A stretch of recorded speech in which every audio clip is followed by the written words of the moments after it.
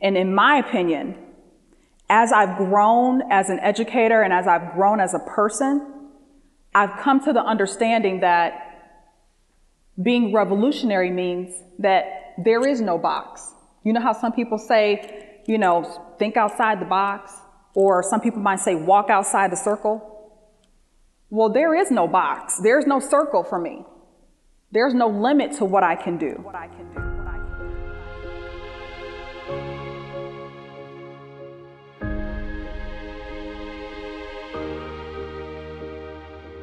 I was a design professor and I taught illustration.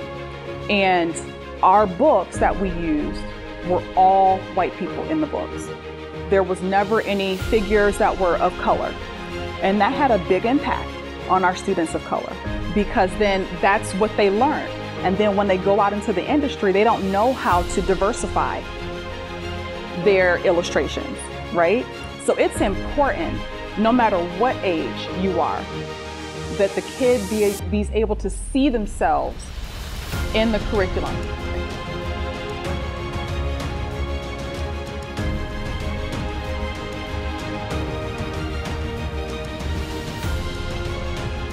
Students can feel when you don't love them. They can feel when you don't trust them. They can feel it. And they're not going to be their best expressive selves if they don't feel like they can trust you.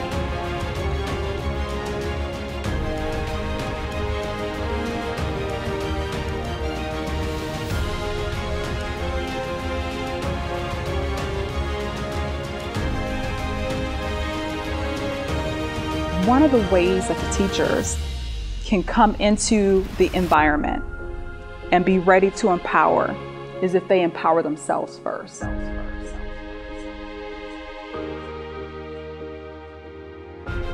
I started thinking differently than anybody in my family, and that's what your students are doing. Your students that are first generation, they think differently than anybody in their household. And it takes a revolutionary mind to think that way.